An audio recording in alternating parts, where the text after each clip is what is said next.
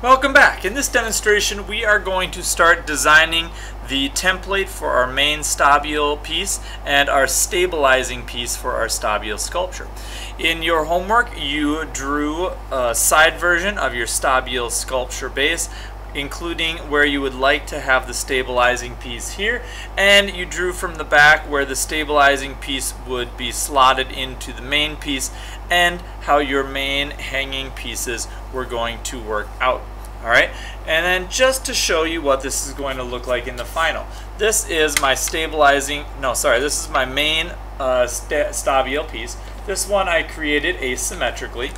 And this is my stabilizing piece here. This one is a little bit more symmetrical. And what you're going to end up having to do is taking these two slots here and slotting it into your main piece like this. This is going to allow your sculpture to stand on the ground and be triangulated. If I turn this over this way, you can see how I have a triangle shape from here to here and here. And this piece kind of stabilizes, that's why I'm calling it the stabilizing piece, will stabilize that triangulation so that when you're having your Stabile standing on the ground, it will be nice and sturdy. Alright? Now, today you're going to create the designs and create the templates and make sure that it all fits together. You're going to need a 9 by 9 inch piece of cardboard and a 9 inch by 9 inch piece of paper that will go along with this piece of your drawing. And you'll need a 9 by 6 piece of cardboard and a 9 by 6 piece of paper that will go along with this piece of your drawing. Alright? Now, getting started, we'll cut out our templates, draw and cut out our templates first, and then we will move on to the slotting. Alright? So let's pretend that this is what we're looking for at the end. Here's one of my pieces and here's the other piece, and these two pieces will go together. Main piece and the stabilizing piece. Okay? So for our main piece, here I have an example of a symmetrical piece, and here is a piece designed asymmetrically. You can see how this one is exactly the same on both sides, and this one is different here and different on this side. Okay? In this video I'm going to show you how to do this symmetrical version, and I'll walk you through making an asymmetrical version. So you'll start first with your 9 by 9 inch piece of paper, and you'll fold it in half. Then, making sure that you save the fold, which will be the center crease, you're going to draw your design on one side starting at the top. I'm going to curve it down, curve it out, in, and exit my line right here on the corner.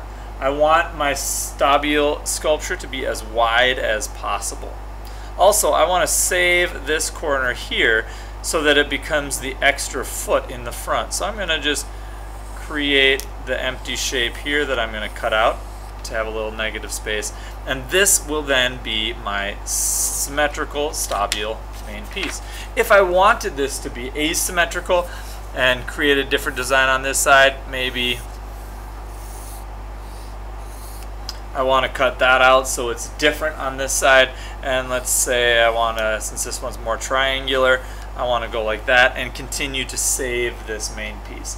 Now this could be an asymmetrical design. There are of course hundreds and thousands of different designs you could come up with, and that's totally up to you. That is your artistic choice to come up with whatever you'd like. Now once you do that and you figure that that's what you want it to look like, then you're going to cut out your template. Okay? Very easy, just cut along the line. Super basic first grade skills. Nothing that we should be too concerned about. And that piece being symmetrical now, I'm going to cut the bottom piece out.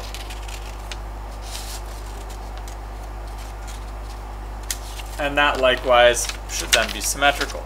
So let's take this as my main piece of my Stabile sculpture. I've got that done, and as you notice, if I take my 9 by 9 inch piece of cardboard that I'll end up cutting in just a moment, my sculpture goes from top to bottom, from corner to corner, and I've not made this central area too thin that it will be bendy or fall apart once I get there. Okay, setting that piece aside, now we'll work on drawing the design for our stabilizing piece. So our stabilizing piece being the piece that's going to have the slots in it like this, you want to design it based on what you drew in your homework. and you want it to go from side to side, and maybe not top from bottom. You can adjust that, because if you go all the way up to the top, you might run into trouble sliding it into your Stabile sculpture. So what I'm going to do is I'm going to again make this piece symmetrical. All right, and I know that I wanted the piece out here to be a little bit taller, so I'm just going to go up and down, and I'm going to plan on having my slot about there. Then I'm going to bring this piece back up and curve it out like that. Now, if you wanted to have it be asymmetrical, again, you could design it however you want. Maybe you're going to have this follow the same triangle theme the other piece had. Whatever you want yours to look like, again, that is your artistic choice, and I'm going to leave that up to your best judgment, as long as I hope you are following your design and your overall theme for your sculpture. So I'm just going to cut this out. I'm not really following my line there, sorry, but I wanted it to be a little more curved than I had drawn it. Okay, so if I open this up now, this is my symmetrical design, and it should, as you see, go from corner to corner at least, and try to make this area, I don't know, at least an inch tall. Mine is probably about 1.25 inches here, but try to give yourself enough room there so that your piece down here doesn't get too wiggly as we move forward. Now, once you have these two pieces done, you're going to need to figure out where these slotted bits are, so that at the end, when you have both of these pieces done, you can slide them together like so. All right, so taking that into consideration, I am going to set my cardboard aside for the moment, and I'm going to work exclusively with my templates. Now, I want you to figure this part out before you start on your cardboard, and I want you to show me how these slots are going to line up. So if I take this and explain what I'm meaning, if you take this piece of paper and you keep this piece of paper flat and you slide the two together, where do these pieces line up? Okay, I want this piece to be almost a 90-degree angle. So if I hold it here and I show you it like this, you can see it's a 90-degree angle. Okay, then I want the other piece, and sorry this is so close to the camera, I want the other piece to slide in just like this. So what I'm going to do is I'm going to kind of gently hold this as 90 degrees as I can, and I'm going to mark on here, which I just saw. I'm going to mark a little slot here and a little slot here. Those are going to be slot marks that I'm going to cut out in just a moment. Now I'm going to hold it back here and see if that truly lines up. Okay, good. That actually looks pretty close. Now, the end of my slot marks was lining right up with this line here and this line here. Okay, so what I'm going to do is I'm going to just slot these a little bit and slide my piece in. This piece of paper now should slide up into this right slot and the left slot and kind of be secure in there. And if I stand this up now, it's standing up, and one thing you can't see here based on the camera is that there's too much space underneath here. I can slide my pencil right under there because this little foot here is not touching the top of the table. So what I need to do is I need to cut these slots down just a bit.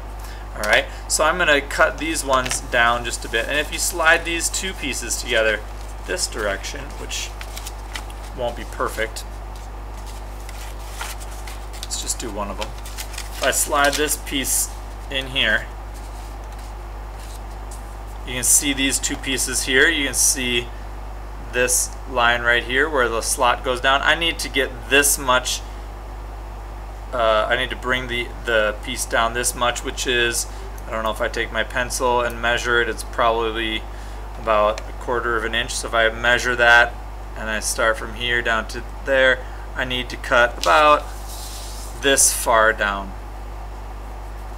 Okay, and you can measure it with a ruler, but what I want you to do is I want you to make sure that that slot on both of these sides here fits so that when this main piece is slotted into the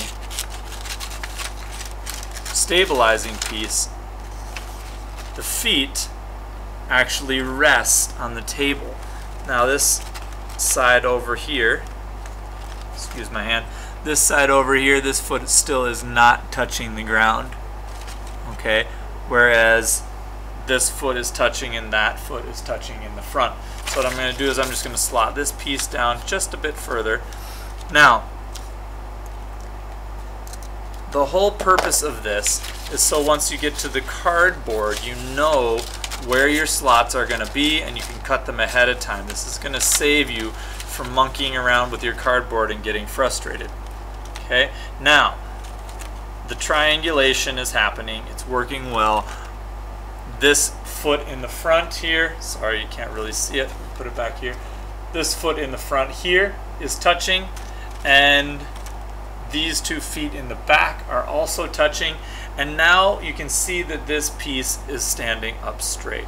Then what I can do is I can go back and cut out just a little teeny bit about the thickness this direction of a cardboard, piece of cardboard, and those are going to be my slots. Now notice what I've done. I've made these slots into both sides, the main piece and the stabilizing piece, and I've cut a little slot into the main piece and a little slot into the stabilizing piece, so that both pieces are sliding together. They'll be more interlocked that way, and they'll form a better union that way, so that your sculpture will be more stable. Okay, so there's my 2 slots for the stabilizing piece, and my 2 slots here for my main piece I'm cutting out. These will again be stabilizing and keeping that sculpture stuck nicely together. Now that I've got those slots, they'll slide together nicely, and I can take those slots and draw them into my cardboard design as well. Okay, so here again, looking at it, front and sides are all working out, and what you want to do is you want to have a little bit of the slot coming in on your stabilizing piece and a little bit on your main sculpture piece, because if you have this distance from here to here too small, your cardboard will want to bend there and it will get weak. Okay, once you've finished cutting out the templates, bring them to me, show them to me, so that I can ensure you've got a good stabilizing piece and a good main piece, and that the 2 are going to work long term for your sculpture.